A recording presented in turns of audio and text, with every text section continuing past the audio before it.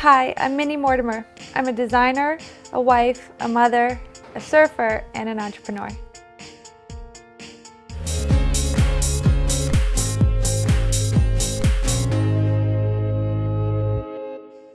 I designed my first piece and it was for myself, and it all kind of happened without me planning it. So I just sort of, I designed that one piece and then I designed another and another for different stores that were asking and friends, and then the line grew that way. I definitely was always interested in fashion for as long as I can remember. I went to all-girls private school in New York City, and we had these very, very strict uniforms, and I did everything I could to make my uniforms not uniforms. Like, I lined my blazers and I put darts and everything, and I accessorized as I pushed the limits of the rules.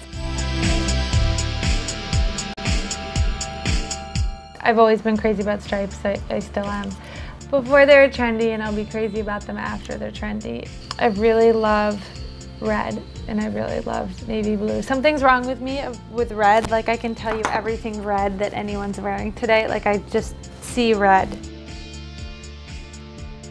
It's so hard to describe something when it's something that you made or that comes from inside you, but I guess that if I had to describe my line, I would say that it's really like, you know, Paris on vacation. That's when I started first thinking about the pieces I wanted to design, was when I was in Paris and when I was going up and down the coast. That sort of, you know, city life in the country.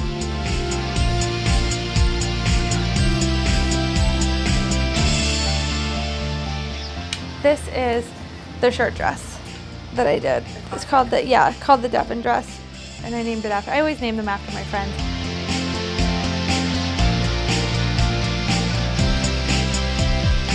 My husband has his shirts made, and I went with him to help him pick out fabrics, and I wanted a shirt dress for myself, like sort of 50s Grace Kelly, a men's shirt but tailored perfectly for a woman. And I have very specific ideas about how it should be done, where the button placement should be, and the shirt makers just like told me to get lost. They were fed up with all my requests. So when I came back to LA, I made it. And it wasn't exactly what I wanted, so I made another one, and I kept making them until I got it exactly right. And a friend of mine wore it into a meeting at Vogue, and then Vogue called and wanted to do a story, and that's kind of how the line began.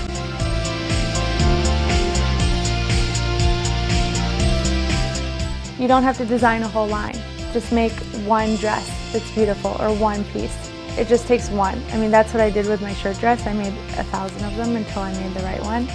And work as long as you can to make one piece that you're very proud of, and then show it to the world, and you'll make more. More will come.